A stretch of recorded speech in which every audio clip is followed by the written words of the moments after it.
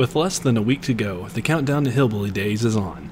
For the first time in 2 years, Pikeville's annual festival will return to crowds, all eager to join in on the fun.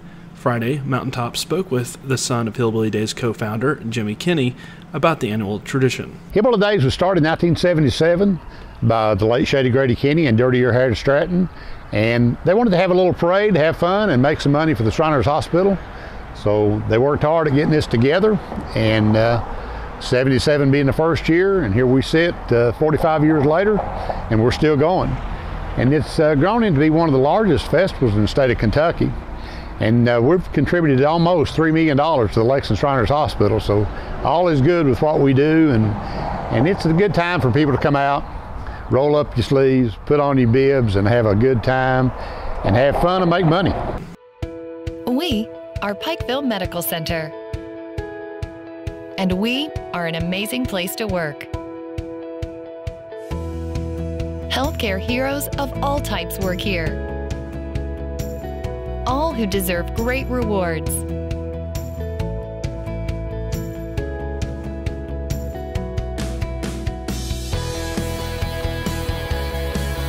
So while our heroes are working hard to take care of our patients and visitors, we are taking care of them with top-tier benefits, higher pay rates, and great sign-on bonuses. So join our team today.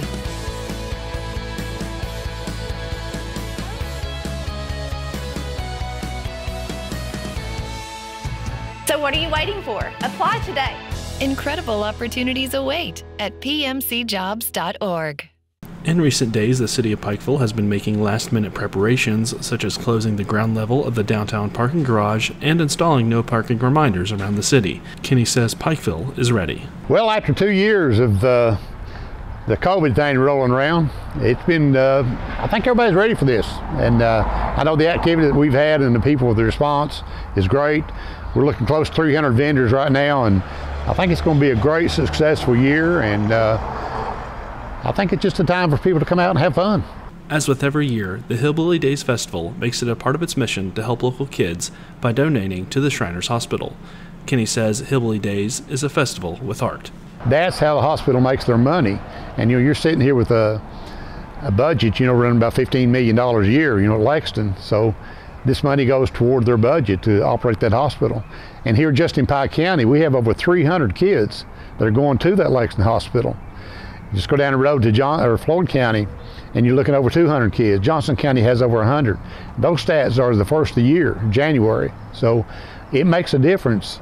Our community and Hillbilly Days will make a difference in taking care of these kids that are our kids, and that's what we work for. Hillbilly Days is April 21st through the 23rd in downtown Pikeville. To learn more, you can visit hillbillydays.com.